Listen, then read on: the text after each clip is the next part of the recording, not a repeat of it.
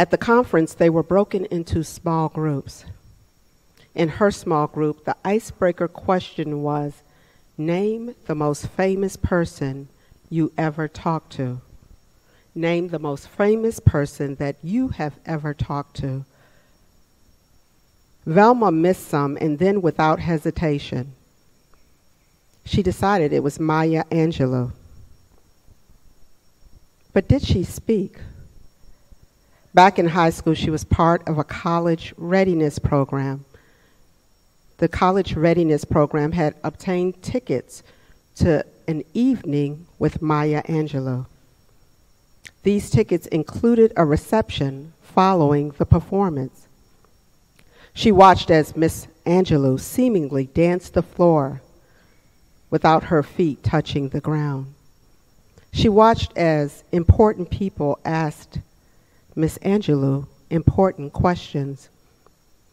She wanted to say something. She knew this night was important.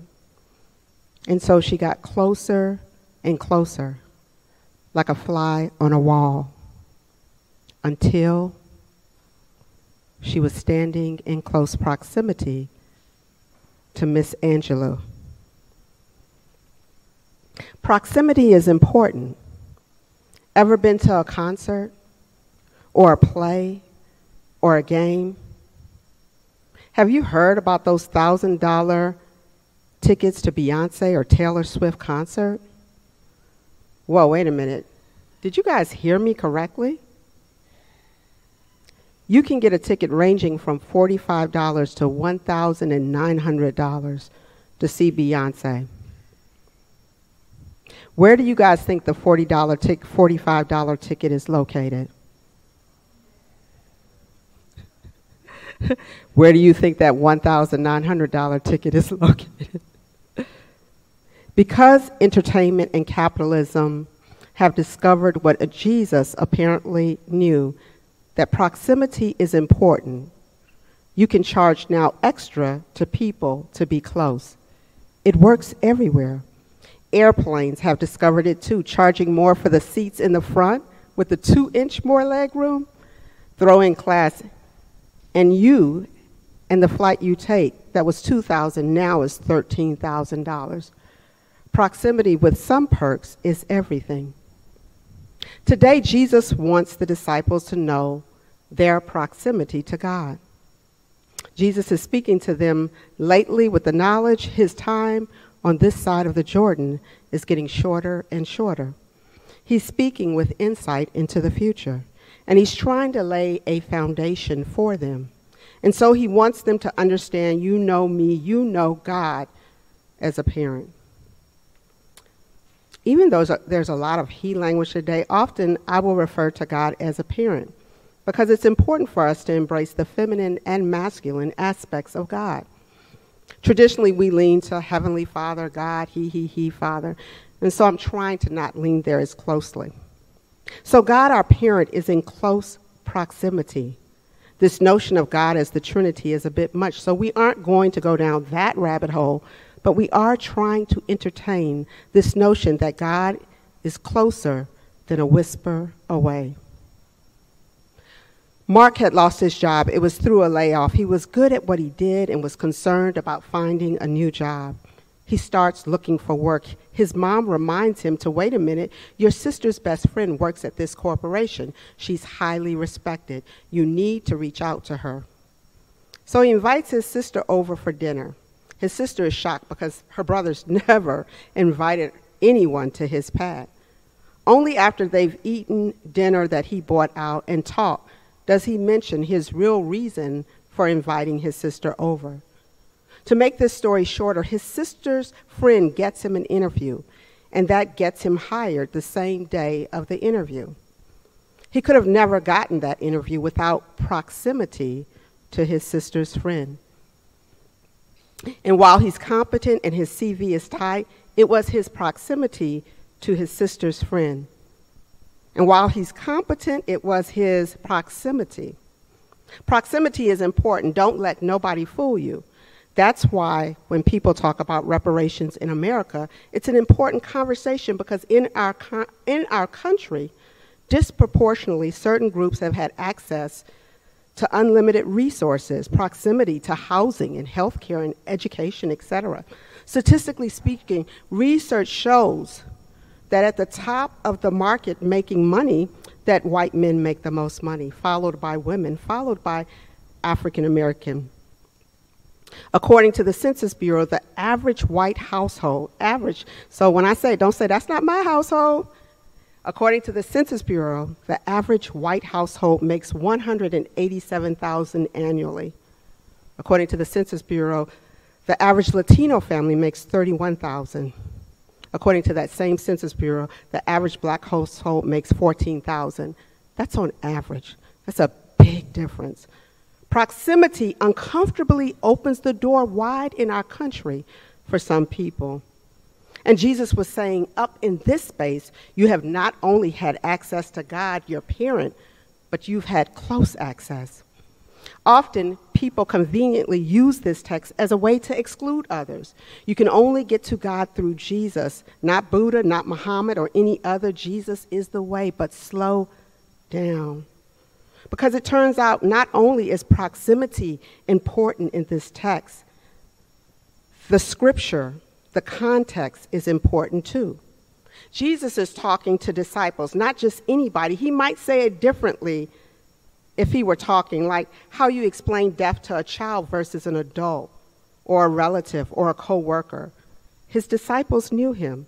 He wanted them to save the assurance to know that if they knew him, they knew God. As long as I got a penny, you got a penny. As long as I got a home, you got a home. As long as I'm in this game, your back is covered. You are not standing alone. In fact, according to this poem, Footprints in the Sand, if you see only one set of footprints in the sand, they are God's. And you only see one set because God is carrying you. That's how close we are. You have VIP access to God. Let not your hearts be troubled, begins the text. This community had been separated from the synagogue, but they had not been separated from God. Separation and alienation were a part of their right now experience. Think about you and who you're separated from now. Think about those people that you miss, that you're separated from. Maybe that separation is due to death. Maybe it isn't. Maybe it's because you grew apart. Maybe it's because someone moved. Maybe it's because of a disagreement. Maybe it's because of who you are and they couldn't accept you. On the radio this week was a male who had called in and he hadn't spoken to his mom in 2 years because she was mean to his partner. Separation happens, and this community had experienced separation, and the disciples were about to experience an even greater loss. Jesus knows the end of the chapter, and he's trying to prepare them. I might not be here physically, but your proximity to God is close. You have VIP Taylor Swift seats. You can't get any closer. I am the way. You're on the right path. I am the truth. Looked like he was on a time crunch with time-sensitive info. He needed one of the disciples at least to get it, to share it with the rest of the disciples. He couldn't have been maybe a little bit clearer. I am the way. You are already here. This week, a man stopped at 6:50 a.m. in a truck, rolled down a window, and asked me for directions. He motioned to me to come to his car. I don't know what that says about me, but I went. By now, I had concluded he was Mexican with limited English vocabulary. He was trying to get somewhere, and I assumed he was running out of time. He pointed at his phone. Following his finger, I looked. And at first, like him, I couldn't make sense of the directions either. I couldn't tell where he was trying to get to. And then I saw it further down on his phone, and I hated to be the bearer of bad news. The city was Chicago Heights.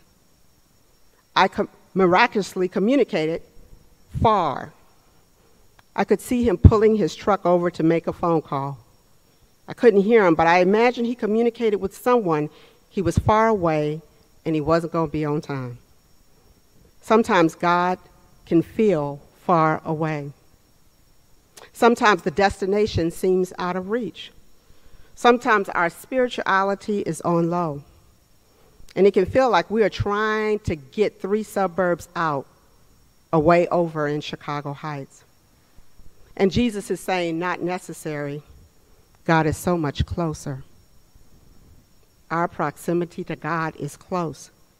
Reach your hands out, like when it's sprinkling outside or snowing. Utter your heart's yearning. Share your private thoughts. Thank God for this day. Ask God for help, because if anybody can get you out of this, it's God. Let God see where you're trying to go. Remember, the answer is not always the answer. Linger just a little bit longer. Wait on it. Wait for it. Realize you are so close to God.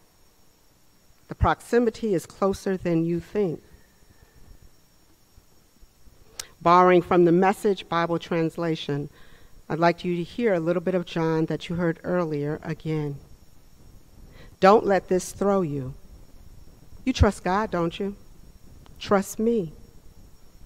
There is plenty of room for you where I am going. If that weren't so, would I have told you? I am on my way to get a room ready for you.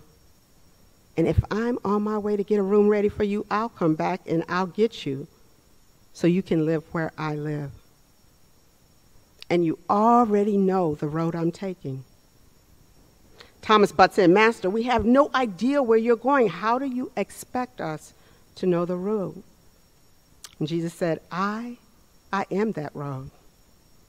I am that truth. I am the life.